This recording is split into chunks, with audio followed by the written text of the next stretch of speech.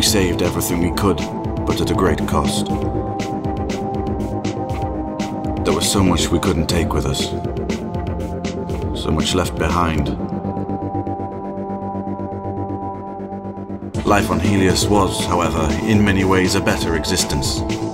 We converted matter from the star into all the resources we needed, but nothing compared to Earth. It hurt even more after seeing the Earth burst into a load of petunias. But Helios was not a permanent solution to our problem. If we loitered for too long, we would have met a similar bizarre fate to Earth. But where else was there to go? Nowhere in this universe was safe. So, the planning began.